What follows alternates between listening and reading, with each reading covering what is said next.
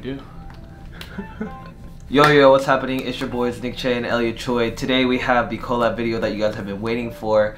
Wait, why is it collab? You said collab? Collab. Collab? I like collab. Because like collaboration. Guys, it's literally 1:30 a.m. right now and we have to get up early tomorrow to shoot more videos, so. But today we can talk about... You choose, bro, you choose. But today we're going to do a video about how to choose your college. Both of us are sophomores. I attend Princeton University. Elliot is at Vanderbilt. He's a business major. I'm an econ major, and we both have similar interests with entrepreneurship, photography, and film. So we felt that, you know, those are some pretty overlapping qualities that we can share with you guys. Jumping right into how to pick a college, there are a lot of different varieties and factors that will probably influence your decision. Obviously, number one is probably geography. You should definitely look into how close that school is to, you know, wherever you're centrally located. You know, personally coming from Dallas, Texas, moving to the East Coast was a huge change, and I know for Elliot that he's also on the East Coast, so you know that's definitely something to get acclimated to, especially the weather. If you've never, you know, dealt with like brutal cold winters, then like you should definitely get ready for that. Another really important consideration is financial aid. Obviously, you want to be going to college where you can afford it and it's not going to be too much of a financial burden. And although it would be ideal for finances not to be a huge factor, unfortunately it definitely is an important factor to consider.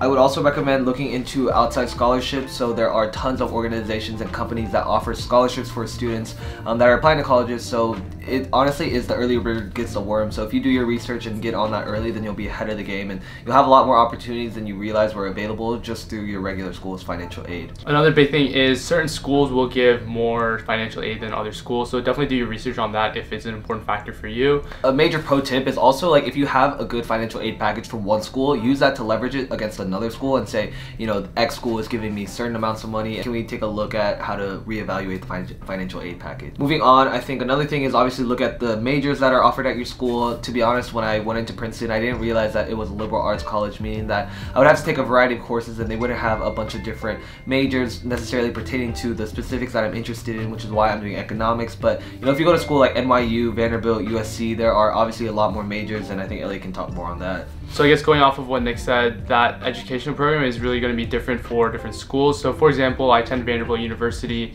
and I say I study business, but actually there's no business school at Vanderbilt. So if I really wanted a technical background in business, I would definitely be looking more into those business schools. Vanderbilt is a liberal arts school, so I kind of get more of a general education, broader education value, and that's fine with me. But if you're looking for something specific, then make sure you're looking for those specific programs.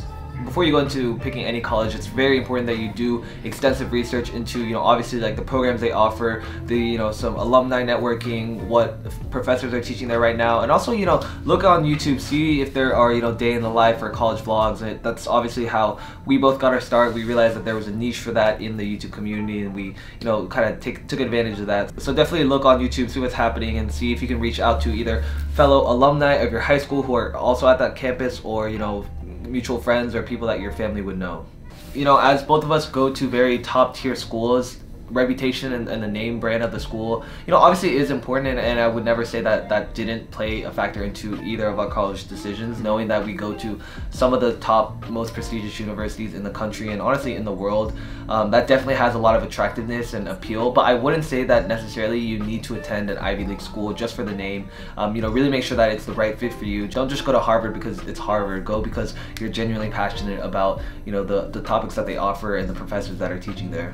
A lot of people actually message us and ask what made us choose our college. And to be honest, what makes us choose our colleges is not going to be the same thing for what you guys consider in terms of picking a college. And this is super important because, as is true with any advice, you have to understand that the advice that someone gives you is the advice that they would give themselves, but they are not you as a person. What's your name? Me. Yes, you! I am me. He's me, and I'm you. And I'm about to whoop your old ass, man, because I'm sick of playing games. You, me, everybody's ass around here. Him, I'm gonna kick his ass. I'm sick of this. And you value different things, you have different morals, and in general, what you consider is gonna be different. So keep that in mind even when you ask us about what to consider for picking a college, or even if you ask upperclassmen, just keep in mind that that advice is relevant to them, but it might not necessarily pertain to you. Also, when considering geography, it's really important to understand that you're not only picking your school for the next 4 years, but you're also picking a place to live. So the cities nearby, the college towns, the lifestyle outside of campus is also very important, because you want to make sure that you're living a life outside of school. So for both of us, we do live near very close, bustling downtown. So obviously I'm close to New York City, he's close to Nashville. Having the opportunity to take a train and get out of the school when you need to is, you know, a big breath of relief. So, you know, look into that if that's something that's important to you. Like Elliot was saying, you are essentially picking your home for the next 4 years. So take into all accounts, obviously, weather, like we mentioned before, and obviously that's not something we can control, but not that that really changes my decision of coming here, because it obviously is a great school, and you know, we can't, you know, deny the opportunities that have been given to us. So we're obviously very grateful, and you know, everything we say obviously take with a grain of salt and make sure that, you know, it's applicable to you and what you want to do with your life. Some miscellaneous stuff is obviously look into alumni networking. We've mentioned that before, but it's super important to get in touch with the people that have graduated from your school and see, you know, what they are able to do with, whether it's your specific degree that you have and what they're doing in the career world now is, you know, really beneficial for you to see what opportunities you can get out of your school, but also, you know, what is in store for the future. Also, try to search for some of the negatives in a school. When you're asking a current student about their opinions on their school, make sure you're asking them about what are some elements of that school that they don't like. And for the most part, students are going to be pretty honest, because they aren't obligated to the school that they represent. And having that inside information is going to help you get an idea of what might not necessarily be on the college's front page. Another big thing is, if you have the opportunity, we highly recommend going on campus tours or college tours, seeing if you can, you know, either road trip out there or get a plane ticket. Especially during the school year, they're not that expensive. So getting on campus, setting foot, and imagining yourself as a student there is the best way to, you know, really realize if a school is a fit for you. My English teacher in high school told me that, you know, once you step on a college campus, you'll know if it's the right fit. So if something doesn't click right away, then, you know, give it some time. And if it's still not settling well in your stomach and you know that your gut is telling you something else, then, you know, for me personally, I think it's always important to follow your gut and just tell you and go where your heart belongs.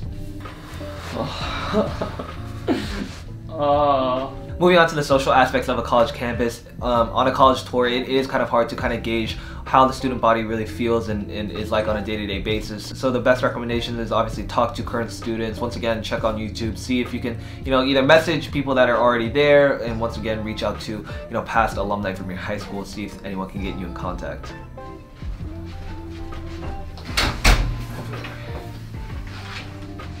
Thank you.